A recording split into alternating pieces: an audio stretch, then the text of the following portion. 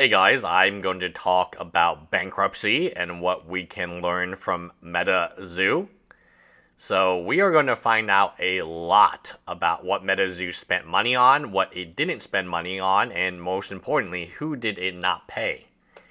Now, not every creditor will think it's worth the money. How you get on this list to get paid is normally maybe if I were a class action lawyers are very expensive. If I had to take a guess, 40% of all money and assets will go to lawyers, trustees, and the legal system will eat a large chunk of whatever is left of MetaZoo.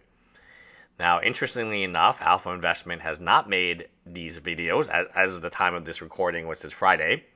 He's not made a single video about MetaZoo, even though a lot of interesting things are happening.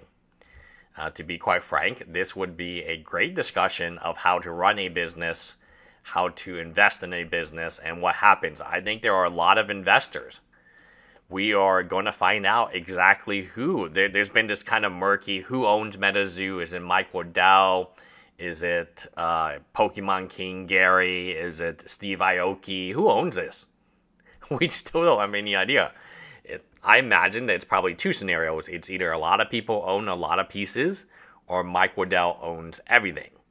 So there's only really those two scenarios in play, but it'd be interesting to see if a lot of people own pieces, who those people are, and if Alpha Investment is one of them, it would be impossible to hide from the legal documentation. So I'm not assuming Alpha Investment owns it, but we will find out soon enough. Now, creditors, Chapter 7 is very easy to explain. I owe these people money. I do not want to pay them money. The court says, we're good. But in doing so, I had to liquidate all my assets, and the trustee, right? This is the same with FTX. This is the same with anyone who's filing bankruptcy personally or as a business. The trustee is chosen by the creditors. So when you play this game with creditors and you are saying, I don't want to pay you back, well, the creditors will say, I want to see every asset you own. I want to see every single line item that you bought. I want to see every single purchase that you made. And don't hide anything, because now we have access to your books, right? So pretty interesting stuff. Definitely a scenario where it is playing itself out publicly, and that's the beauty of bankruptcy. All these filings, all these documents, all these things, right?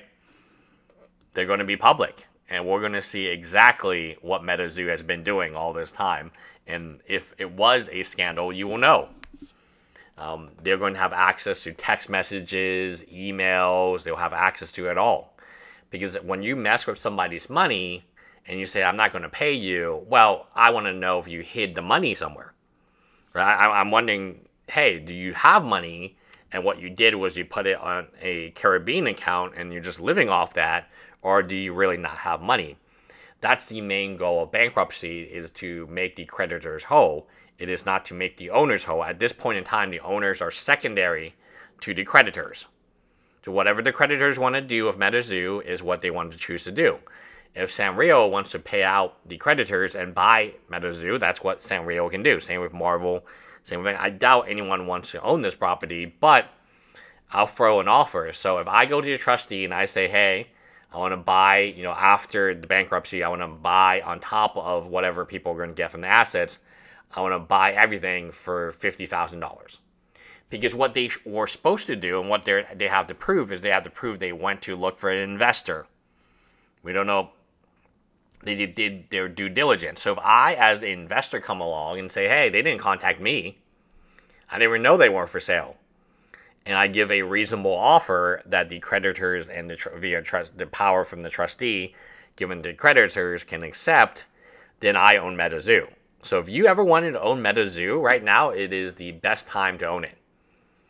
It is the best time to go ahead and make a bid. I would call the trustee and say, this is my offer. This is how much I can pay each creditor. This is the outline of what my plan is.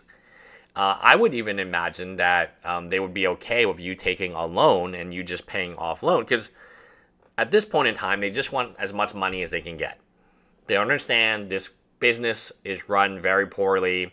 We're going to find out what their revenue was, what their profit lines were, how much they were selling stuff to, what, how much alpha investments they paid him or he paid them. Who knows? But you will find out everything because their books are open to the public.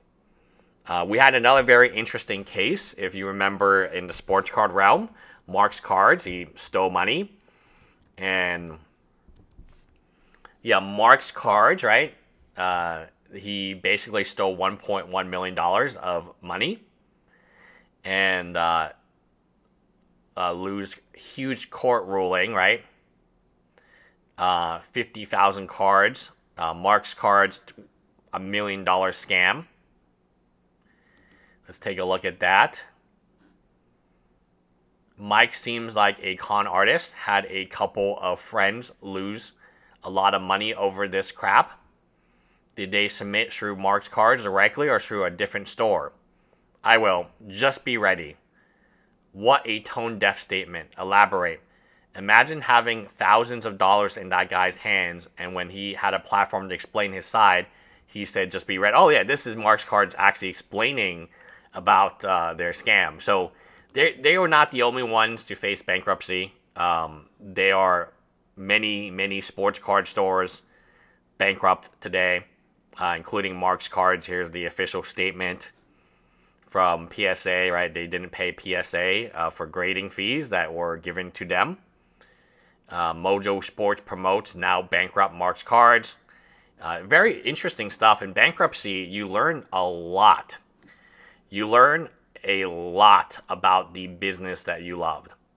And in fact, maybe I do Mark's Cards a little bit because I think I haven't done it in a while. I don't actually know what the end result was.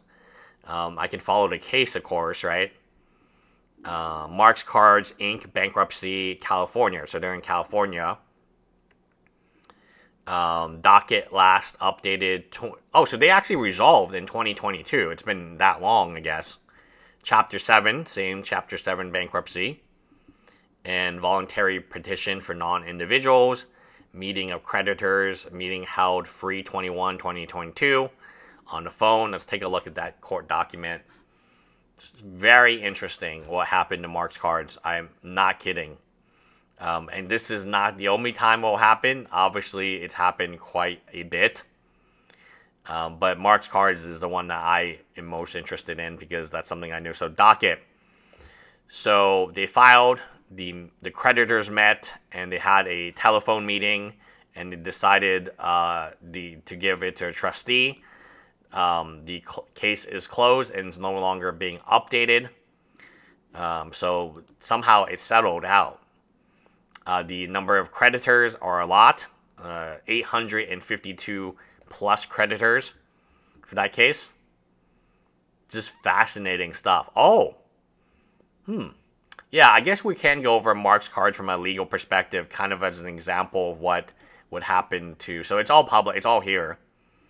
And it's kind of interesting. They resolved it really quickly, actually. Anyway, bye, guys.